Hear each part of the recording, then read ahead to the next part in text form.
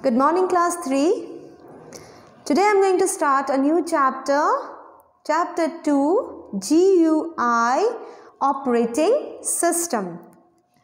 And this is your introduction part. Okay. Children, I believe you have done your exam well, isn't it? And so we have finished our first chapter. So let's start our second chapter. Page number is 17. So in this chapter, we are going to learn about the operating system, how a computer works. A computer works with the help of an operating system. So first I'll read for you and then I'm going to explain you. In the previous chapter, you have learned that an operating system is the type of system software that runs the computer.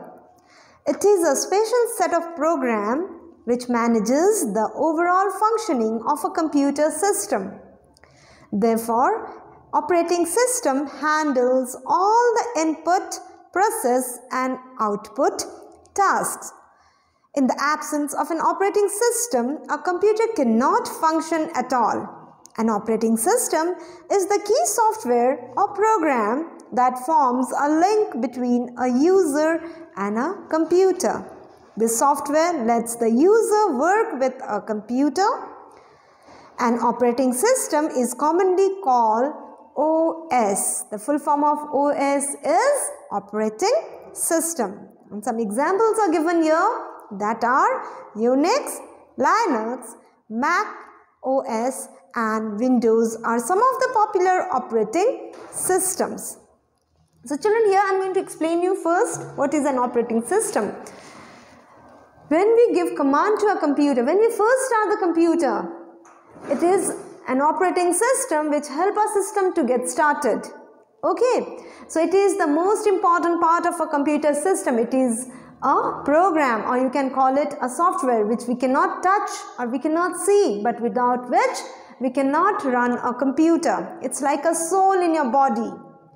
If we do not have soul, are we alive? No, we are not alive. So we need a soul. But can we see the soul? We cannot see. Can we live? Can we touch the soul? No, we cannot do. So it is very important to have a soul in our body to run a life, without which a life is a dead.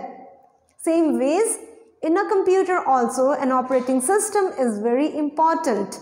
Without an operating system, a computer cannot survive. It is the important part of a computer system, but it is only it is a program which we cannot touch or we cannot see. Okay, but it is the thing which help us to start up the computer system. When we first start, how do we start a computer? First we switch on the main switch, then we switch on the UPS, then the CPU. And as soon as we start the CPU, we push the button of the CPU, the first thing that comes on a screen is the name of an operating system. If you have noticed, if you have computer or a laptop at home, and when you start up the computer, the first thing that comes on the screen is the name of your operating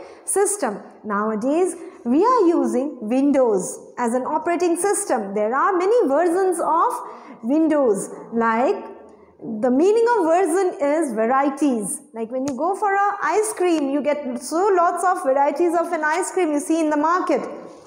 Same ways, there are many versions of an operating systems that you can use. So the latest is Windows 10. You can see on the screen Windows 8, 7, 10, 12. There are many varieties which you can see on the screen. So the first thing that comes on the screen is the symbol and the name of an operating system. That means an operating system help us to start up a computer. Okay, and it is an operating system which sets up all the parts of the computer together to do its work. Okay, so without an operating system, we cannot run a computer system, and it is also a link between a user. User means the person who is using this computer and the computer system. Like children, I believe you all know that in our previous chapter also I told you computer do not understand a language. That means computer does not understand either English, Hindi or any other languages. Computer only understand the language of a computer, that is binary. So it is an operating system which converts a language into a binary language and make the computer understand what we want. Okay, it helps us to do our work. Okay, it is a link between a user and a computer which help us to do the work together. Okay, without operating system, a computer is a dead box. So children, today I am going to do only an introduction. In my next class, I will continue with the rest of the topic. So thank you.